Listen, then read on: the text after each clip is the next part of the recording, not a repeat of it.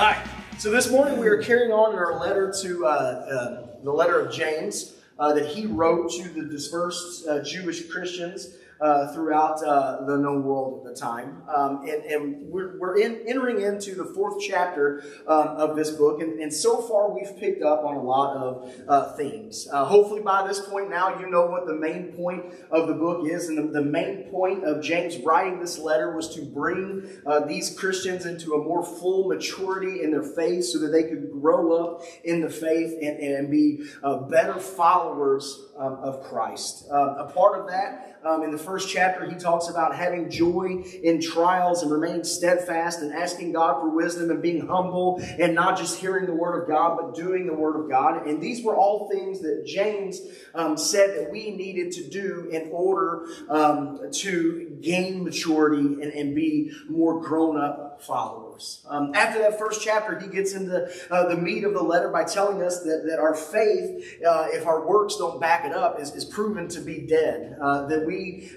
as followers of Christ, that if we truly do believe in God and we truly do believe in Jesus, then our lives, our actions, what we do will follow that, and our actions will prove that our faith is actually, in fact, genuine. And a part of that is maturity. You know, as we grow in our spiritual maturity and as we grow in our faith, our actions will follow more of what we believe. James follows that up with saying that the words of our mouth must also match our faith. You know, that if we have faith in God and we are truly following God and we are, truly have this faith, then the words that we speak, the way that we speak to other people will show that to be true. We can't claim to have faith and then put other believers, put fellow Christians on blast and just break them down and discourage them and tear them down with our words. And if we do that, our faith is shown to be a lie, to be a fraud. But if we claim Christ, then our words should be used to build others up, and that shows that that faith is genuine. James follows those two big topics up with how the wisdom of God is the wisdom that we need to be following. Last week we talked about how the wisdom of the world is ungodly, it's unspiritual, it's even demonic. And James says don't follow that wisdom, but instead follow the wisdom from above. Follow the wisdom of God.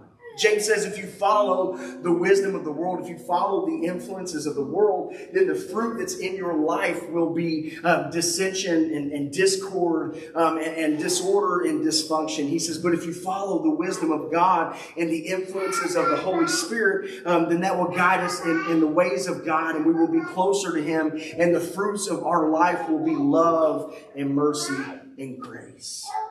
So James breaks these things down. Our faith and our actions have a correlation. Our faith and our words have a correlation. And the wisdom that we follow, the path of our life, they have a correlation. And all of this sets up the next part that he's about to cover. Now, normally I don't like to spend that much time reviewing, but all of this goes together, all works perfectly together.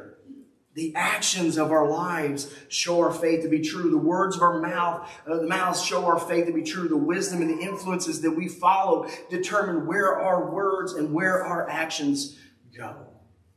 So right after James addresses the wisdom that leads us, he goes into this thing and brings down the hammer on the worldliness that we like to follow.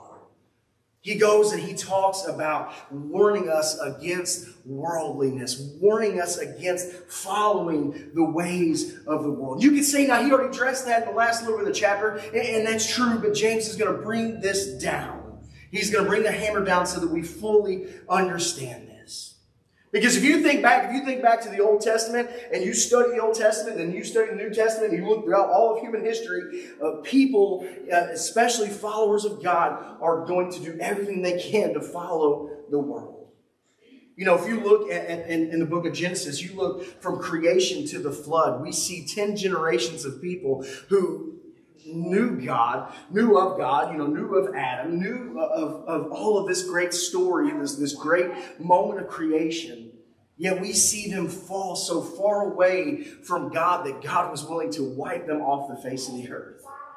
And then what we see after God calls Abraham, Abraham takes his nephew Lot, and then Lot goes and he gets in with the people of Sodom and Gomorrah, and he gets in with those people. And this is such a worldly and evil city that God destroys these two cities. We see this over and over and over again. We see Moses going up on the mountain to get the law, to get the Ten Commandments, and he's only up there for just about a month and a half, and he comes back down, and the people of Israel have just forsaken God, forsaken Moses, and they go back to what they were doing in Egypt, and they build an idol, and they're worshiping that idol. When Moses gets back down, you see over and over and over again, we see the people of God chasing after the things of this world.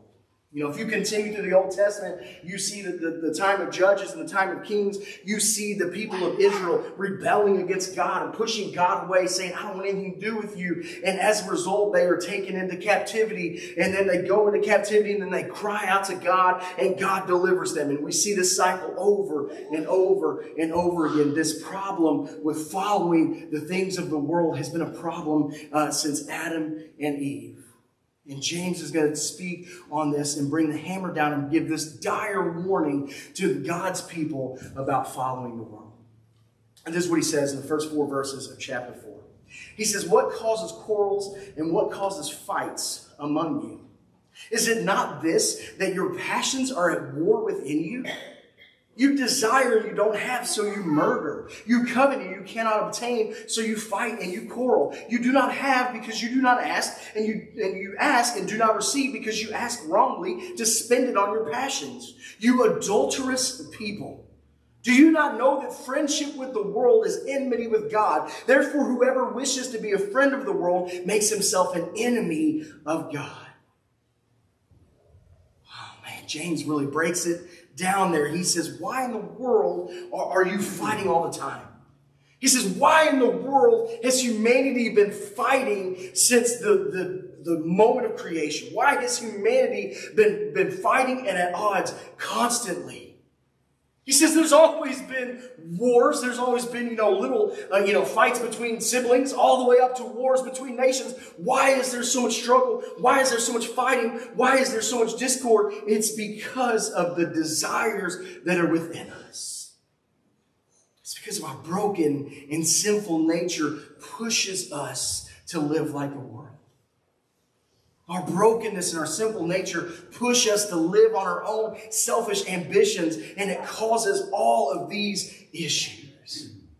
We want something so badly, and the world tells us that we deserve it. The world tells us that we should have that thing, and we want nothing more but to have that thing, and we want it so much that we're willing to murder another human being over it. We see something that someone else has, and we want it for ourselves so bad, and the world says, that's yours, you deserve it, and you go and you steal and you hurt other people in order to get these things. We fight and we hurt others so that we can fulfill our passions and our evil desires, and the worldly influences that push in on us leads us to those ends. The world leads us to giving in to the desires of our flesh and our own broken humanity, and following the ways of the world leads us so far away from God. And James lets us know exactly how God feels about the world. He said, he who would set himself up to be a friend of the world sets himself up to be an enemy of God. He who wants to be a friend of the world is an enemy of God. James puts it in black and white. There's no, you can kind of work down the middle. You can kind of have a little bit of the world, a little bit of God. He says, if you are a friend of the world, you are an enemy of God. Now, in this word friend that James uses here in the first century, it's not kind of what we think of now. We think of the word friend kind of like an acquaintance, like a Facebook friend, something like that. But this concept of friendship in the first century was kind of different. This would be someone you would share everything with. Someone, tight as you could be through thick and thin. So James says, if you want to be best friends, if you want to be buddy-buddy with the world, you are pitting yourself against God. He says if you are wanting to be in with the world and be a part of the world and want all of the things of the world, then you are setting yourself up as an enemy of God. And notice what James calls the people here. He says, you adulterous people. You adulterous people. He says you wanting to be with the world is you being unfaithful to God. James is literally saying, if you want to be with the world, you want to be in the world, you want the greatness of the world, you want, the treasures of the world, you want the accolades of the world, then you are literally being unfaithful to God. He's literally calling us adulterers when we go after the world. And it's pretty significant here that James uses the feminine version of this word adulteress. He's literally calling them adulteresses, which goes back to the Jewish people being the bride of God. And James extends this metaphor to the followers of Christ being the bride of Christ. He is saying you have pledged to be exclusively God's. You have pledged your life to exclusively be a follower of Christ. So when you go and you step out with the world, you are literally committing adultery with the world and cheating on God and cheating on Christ. He says you are married to Christ. You are married to God, and you have vowed your exclusive allegiance. And when you go with the world, you are stepping out and you are literally cheating on God as an unfaithful partner. And we cheat on God, who is the most faithful of all. And when we step out with the world, we are pushing God away, saying we'd rather have the world than you, God. Even though you were the one that sent your Son to this earth, even though you were the one who's loved us through it all, even though you were the one that even though we didn't deserve it, you were going to redeem us.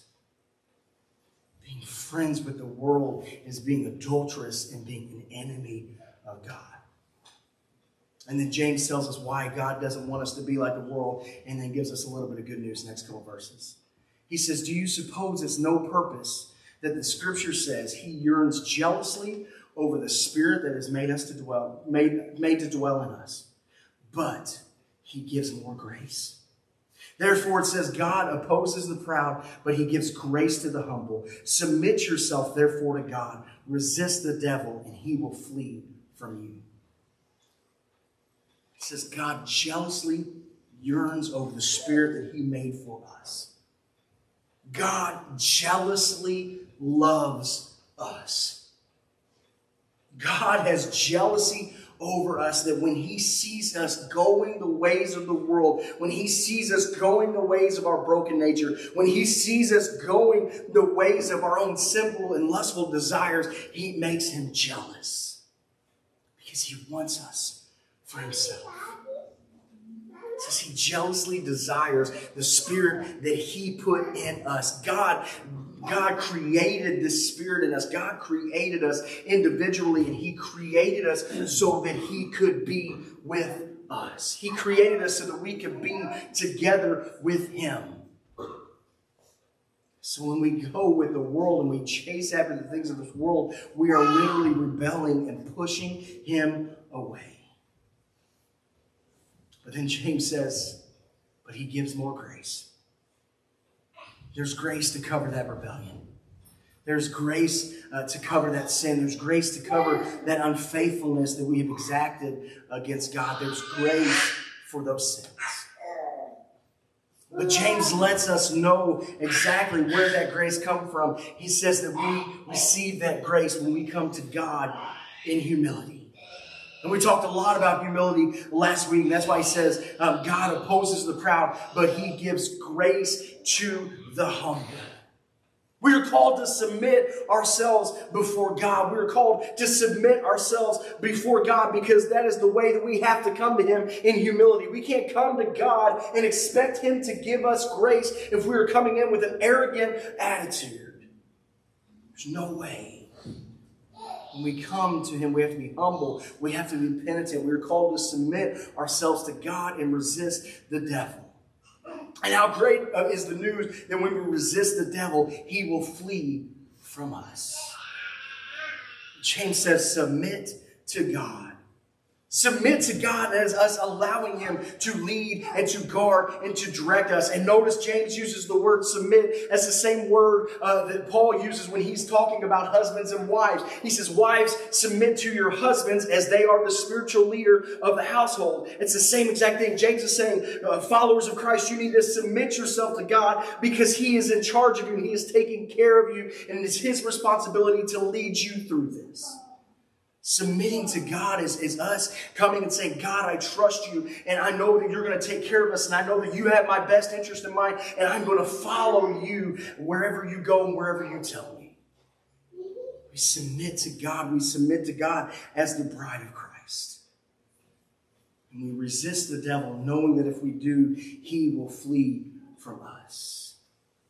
The tempter will flee from us just in the same way that he fled Jesus after the temptation in the wilderness. We submit to God. We resist the devil, and the leadings of the world will flee. That is a great truth, but it all comes with submitting ourselves humbly before the God of the universe. And that next couple of verses, that kind of leads us to the next couple of verses, which is the heart of this letter. This entire letter so far has been kind of building up and leading to these couple of verses. This is verses 8 through 10. It says, draw near to God, and He will draw near to you. Cleanse your hands, you sinners, and purify your hearts, you double-minded.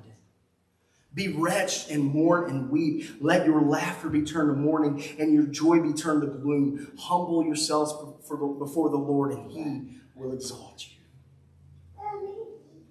Draw near to God, and He will draw near to you. It says, come to God, and He will envelop you in His love. He will envelop you in His grace. He will cover you with His care. But in order to do that, you have to come in the right manner. We cannot come to God and draw near to Him with sin and pride and arrogance in our hearts. We cannot come to God and say, yeah, I'm a sinner, but who isn't? We can't come to God and say, yeah, I've lived like the world, and I'm not really sorry because it just is what it is. Just splash me with a little bit of grace, and we'll be good, and then we'll just go on living. That's not how we draw near to God. James says, cleanse your heart, or cleanse your hands. Wash your hands. Wash your murderous and envious and coveting hands. Wash that nature off your hands. Wash that filth and unfaithfulness away. He says, wash your hands, you sinners, and purify your hearts. Wash your hands and purify your hearts. This is one of those things that gets lost in translation, really lost in the cultural translation. In the Jewish culture, washing your hands was symbolic of cleaning your heart. So you would go in, and before you went to the temple, you would literally wash your hands, and that showed that your heart was clean. There are several psalms that say, if your clean hands lead to a clean heart, and therefore you can stand before God. So washing your hands made you clean enough before standing before God, according to the Jewish rites. And just P.S., how in the world did we not use that during COVID, trying to get people to wash their hands, right? Anyway, but it was a Jewish rite that you had to wash your hands to ceremonially be clean enough to go before God. So the priests would, before they would enter the temple, before they would offer up any sacrifice, they would ceremonially wash their hands.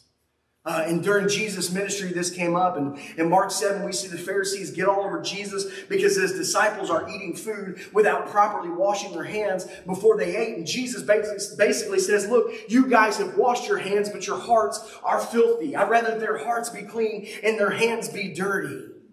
It's defiled far, far from God.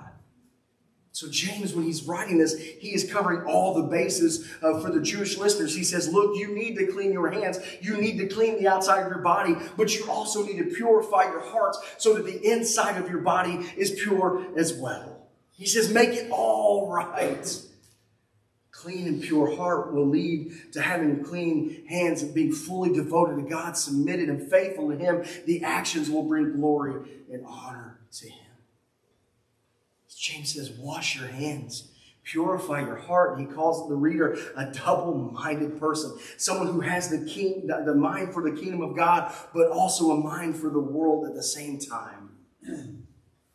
Having a mind for following Christ, at the same time having a mind for following the simple nature that we have within us. And he says, purify your heart, get away from all of that. And then James tells us the exact nature, the exact mental attitude that we have to have when we come back to God. He says, be wretched, mourn, and weep. He says, let your laughter be turned to mourning and your joy be turned to gloom. It doesn't sound very godly, does it? It doesn't sound very happy, does it? I mean, wasn't James just talking about being joyful a couple chapters ago? Be wretched and mourn and weep. That word wretched literally means to be miserable. Mourn and weep literally means to wail in grief and sorrow. Why would James tell followers of Christ that they needed to be miserable and that they needed to wail in mourning and grief and in sorrow? Because that is the proper response that we should have to our sin. That's the proper response that we should have when we are living adulterous lives against God. And let's be real, we don't like talking about that in the American church. We don't like talking about that in our church culture anymore. You won't see any famous megachurch preachers preaching on this. Our sin, our rebellion against God, our flirtations with the world, our adulterous affairs should bring us immense grief. We should look at our sin, the sin that is in our life, and it should break us. We should look at our sin and be torn apart. We should look at our sin and say, oh my God, what have I done? How have I treated God in this way? How can I turn my back on the God of the universe? How in the world can I treat a God who sent His own Son to save me in this way? How in the world can I, with all these blessings and redemption and forgiveness and grace that has been poured upon me, how in the world could I still chase after the kingdom of the world? How in the world is the King of Kings and the Lord of Lords, the Most High God, done everything He can to bring me back, yet I still just push and push and push Him away? Our sin should break us. Our flirtation with the world should tear us apart. For some reason, we've come to this place in church culture where we just don't even care anymore. We all sin, so it's all good. God's grace will cover me, so it's all good. I can just do whatever I want to do. That's garbage. That's not what James is saying at all. That's not at all what Paul is saying throughout the entire book of Romans. James says your sin should break you. You should be miserable and you should be wailing and weeping over the fact that you have turned your back on God. James says you need to be coming to a place of repentance. James is calling us to put off the sin that's in our heart, to turn and run in the opposite direction of the sin that is separating us from God. To turn back, to turn away from that and chase after God, to chase after godliness. Call out to God and say, God, I'm a sinner. Please save me. And then we need to get away from it. And then James ends with the heart of the letter with this great truth. He says, humble yourself before God, and He will exalt you. Come to God humbled. Come to God repentant. Come to God with no pride or arrogance or conceit in nature, and God will lift you up. When we come to God with a repentant heart, we come to God knowing that we've sinned. We come to God laying it all out, saying, God, I am a lowly, horrible sinner, and these are all the things that I've done against you, and I repent of these, and I'm turning away from these things. Then God will return that joy. He will return that laughter, and it will be eternal. James says, don't be friends with the world. Being friends with the world makes you an enemy of God. Instead, you should be weeping and mourning over your sin and humbly coming back to God.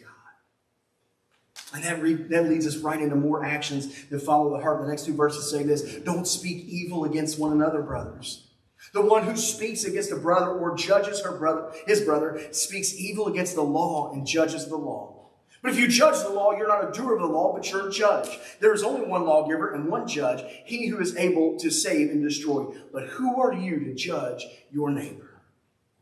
So right after this great speech on moving away from God and being in the world and how we should come to God and be humble, James says, why in the world are you talking about your brother? Why in the world are you judging other Christians and speaking against them? Now, this may seem unconnected. This may seem like James kind of took a 180 turn there, but we're perfectly connected. He says, humbly come before God, submit yourself before God, lowly come before God. Can you judge someone else? Can you judge another follower of Christ if you are humbled before God? Can you judge a fellow follower of Christ if you are currently grieving and mourning and weeping and wailing over your own sin? There's no way.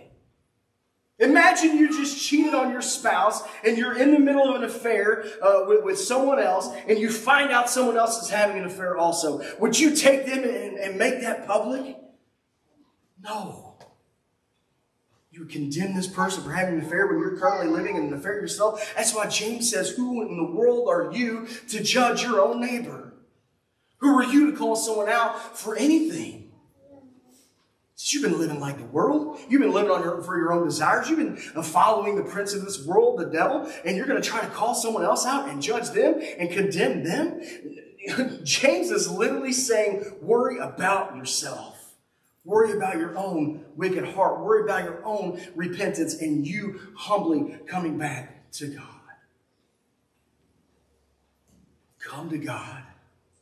Submit to God. Resist the devil. Don't live like the world. This is the game plan for living a godly life. This is the foolproof strategy for living for God and following Christ in this life. Now, James didn't, write this code. He didn't break the code. This has been the game plan since day one. And so many New Testament writers echo James in here. Perhaps the most famous is my favorite couple of verses from Paul in Romans 12. It says, I appeal to you, therefore, brothers, by the mercy of God, present your bodies as a living sacrifice, holy and acceptable to God, which is your spiritual worship. Do not be conformed to this world, but be transformed by the renewal of your mind, that by testing you may discern what is the will of God, what is good and what is acceptable and what is perfect. He says, present your bodies, present your lives, present what you do as a sacrifice to God, holy and acceptable. He says, this is your spiritual worship before God. But how do we do that? We do that by not being conformed to the ways of this world. We do this by not being conformed to the broken and evil and sinfulness of this world, but instead looking to God to see what His will for our lives is. This is our spiritual worship before God. This is how we walk in this world in a way that God has called us to. Not as friends of the world, not as adulterous people cheating on God with the world, but being transformed to see what God's will is so that we can chase after Him and chase after His will. If we are like the world and we are chasing after the world and seeking the world's approval, then we will be far from God. Jesus made this point super clear when He was teaching in the upper room right before the crucifixion. Here's what He said. He said, if the world hates you, know that it has hated me before it hated you. If you were of the world would love you as its own. But because you are not of the world, because I chose you out of this world, therefore the world hates you. Remember the word that I said to you, a servant is not greater than his master. If they persecuted me, they will also persecute you. If they kept my word, they will also keep yours. Jesus says the world's going to hate you. Jesus said the world is going to persecute you because it persecuted me. The world is going to come after you because it came after me. Yet that's what we chase after. Yet that's what we are seeking in our daily lives. As followers of Christ, we're chasing after the world. We want to be loved by the world. We want to be friends with the world. We want to be tight with the world. Yet Jesus says the world's going to want to kill you if you're living like me. We want the things of the world, the power of this world, the riches of the world. We want the benefits of the world. We want the recognition of the world. We want the pleasures of this world. We chase after them, and we chase after the world and all the things they can offer, all the while pushing God away. Yet Jesus says, instead of you chasing the world should hate you because you're living like me. It should be trying to persecute you and kill you, all because you're following me. Yet we're chasing after the world. James says, stop that. James says, get as far away from that as possible. James says, you need to be wretched, you need to weep, and you need to mourn this attraction that you have for the world. You need to repent and return back to God. As followers of Christ, we have to get away from chasing the world, and we have to get to chasing after God and chasing after the kingdom of God, chasing after eternity. Look what Paul wrote in chapter 3 of Colossians. He says, if you've been raised with Christ, seek the things that are above, where Christ is, seated at the right hand of God. Set your minds on things that are above, not on the things that are of this earth. For you have died, and your life is hidden with Christ in God. He says we've been raised to life with Christ. He said we've been raised to see God in heaven. He says we were dead in our sin. We were dead in our sin, but through the death of Christ and Him coming out of the grave, we have been risen with Him. We have been brought up again with Him.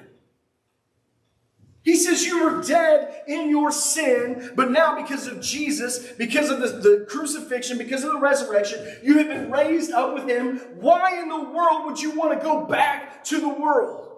Why in the world would you go back to the thing that put you in the grave in the first place? Why in the world would you chase after something that is going to lead you away from God? Why would you want to chase after the things of this world that led you to your separation with God originally? He says, don't set your mind on the things of the world. Set your mind on the things that are above. We should be seeking after the things of God. We should be seeking after His will. We should be looking at the eternity that we will live in one day. He says, set your mind on heaven and not on this earth. That is the key to not living in this world. If we are focused on eternity, if we are focused on heaven, if we see ourselves and our lives and our existence in this long-term view, then the desires of this world will not be so strong. If we see our existence and eternity in heaven with God because of the grace of God and the sacrifice of Christ, then the things of this world will mean nothing to us. Because when we see ourselves in eternity with God in heaven, we're not going to want to chase after the menial, trivial, sinful, temporary things of this world, but instead we want to be as close to God as possible.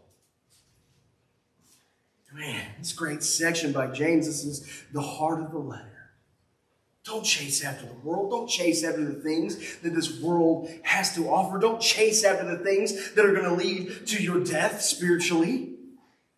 It's just being friends with the world is setting yourself up as an enemy of God. You're becoming a cheating spouse that is far from His heart. Instead, you should come to God, draw near to Him, mourn over your sin, and humbly come to Him for His grace and His forgiveness. We should do everything that we can to tear ourselves away from chasing after the world. This world is going to do whatever it can to steer us away from the goodness that God has for us. This world will do anything that it can to bring us sin and brokenness, bring it into our lives so we can push God away. So as we close this morning, I want you to look into that spiritual mirror. I want you to look into that mirror and ask God to bring some conviction into your life. Ask God to send the Holy Spirit to you right now to show you where you are loving the world. Take that moment right now. Are you chasing after this world? Are you chasing after the riches of this world? Are you chasing after the pleasures of this world? Are you chasing after the accommodations of this world? Are you chasing after the accolades of this world? Are you chasing after all of the things that this world can offer you? Are you living your life for this world right now, this 70, 80, 90 years that you have on this earth, is that what you're living for? Or are you living for God? Are you living for the kingdom of God? Are you looking forward to eternity knowing that this is just a temporary thing? So in these next few moments as we come and we worship together, I want you to ask God to show you where you fail. Because if you are chasing after the world and you're currently in an affair with the world, you need to repent. You need to be wretched. You need to mourn, and you need to weep over your sin. You need to humbly ask God to bring you back into His heart. You need to humbly come to God and submit yourself before Him. Because God's grace is great. God's love is great. And Christ's sacrifice is enough to bring us fully back to God. Don't chase after the world. Don't put your hope in the world. Instead, put your hope in Christ. Put your hope in the living hope of Jesus. Let's pray. Heavenly Father, we thank you so much for who you are. And God, we're so thankful that we have your word in James. We are so thankful that we can open up this great letter and see where we are failing and where we have messed up and where we've missed the mark. And God, we pray right now that you will convict us. We pray right now that you will just show us every single aspect of our lives where we are living for the world. There may be places where we don't even know, places where we're living for the world where we're just not even aware because we've been doing it for so long. God, we pray that you will just shine that light into our hearts right now. And God, I pray through that conviction that will lead to repentance and that will lead to us begging you for forgiveness. God, I pray that as we go through that we can commit ourselves to living for you, that we can submit ourselves to you. God, we humbly come before you now. We love you and we're yours, and it's in your Son's name we pray. Amen.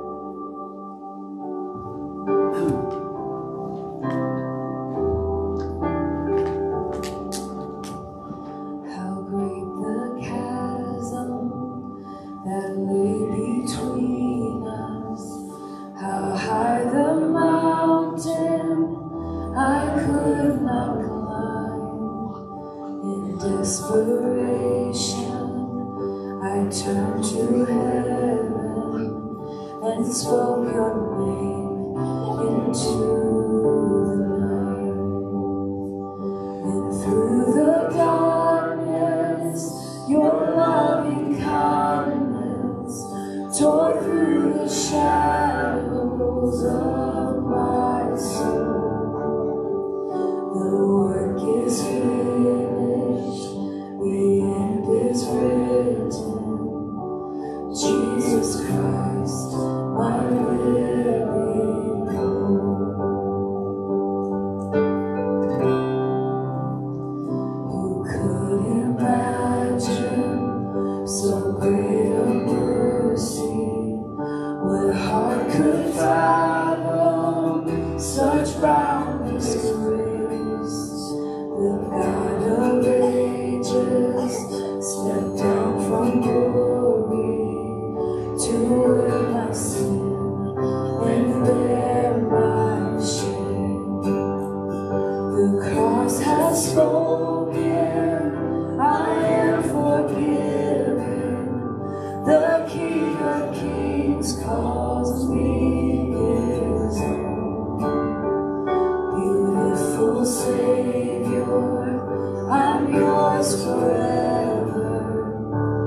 Jesus Christ, my living hope. Hallelujah, praise the one who set me free. Hallelujah, death has lost its grip on me.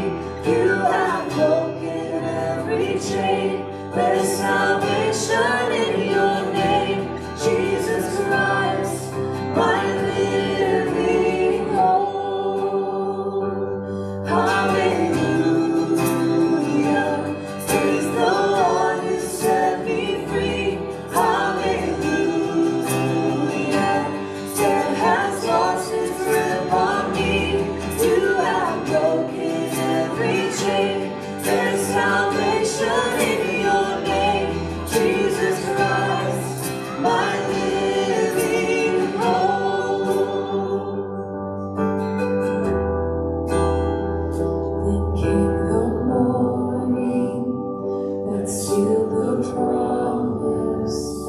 Everybody began to breathe out of the silence. The roaring lion declared the grave has no claim on me.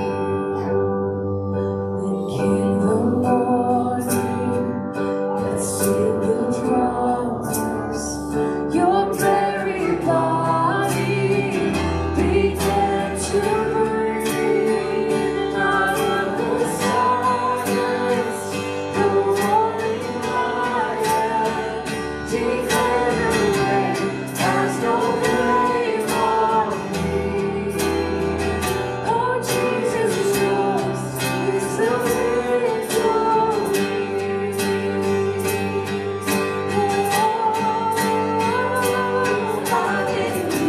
Hallelujah, praise the Lord who set me free.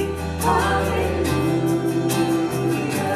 death has lost its grip on me. You have broken every chain. There's salvation in your name, Jesus Christ, my living hope. Hallelujah, praise the Lord who set me free. Hallelujah, death has lost its grip on me. You have broken every chain. There's salvation in your name, Jesus Christ, my living hope. Jesus Christ, my living hope. God, you are my living hope. Heavenly Father, we are so thankful that we were allowed to come to your house this morning. God, we are so thankful for Jesus, for the hope that we have through Him. The hope for grace, the hope for forgiveness, the hope for redemption. God, we're thankful for that. Be with us as we leave this place. Let us be people filled with hope, living for you. We love you, we're yours, and we pray that all the glory and the honor go to you. It's in your Son's name we pray. Amen.